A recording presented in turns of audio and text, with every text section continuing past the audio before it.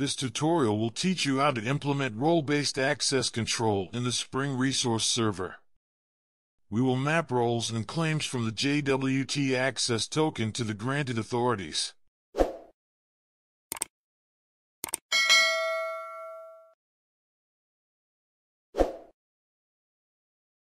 We start with the code from the previous video in this series.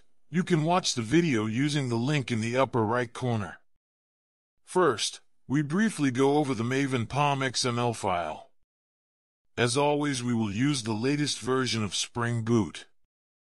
In this case, it is 3.0.2. The Java version is 17. And the following dependencies: Spring Boot Starter Web, Spring Boot Starter Oauth2 Resource Server. In the application properties, we have the server port and the Spring Security Oauth2 Resource Server JWT issuer URL. This is the address of the Spring Authorization Server. To convert the claims of the JWT access token to the granted authorities of the user, we need a bean of type JWT authentication converter. Two settings are important here: the name of the claims in the JWT access token that we want to convert. In our case, this is authorities.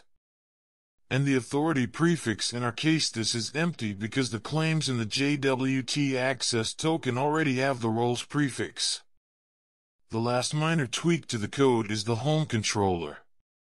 We use the authentication to display the user's name and authorities.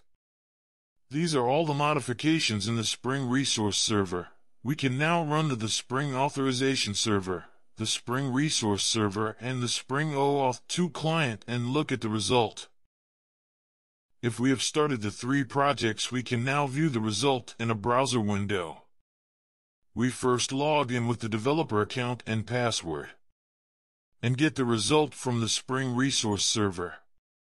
Welcome home, the date and time, and the username and authorities of this user developer.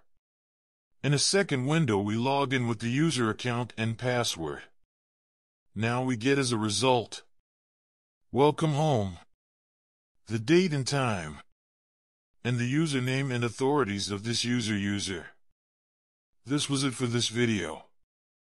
In the next video, we are going to convert the roles in the Spring Oauth2 client. The process in the client is different than in the resource server. Thanks for following.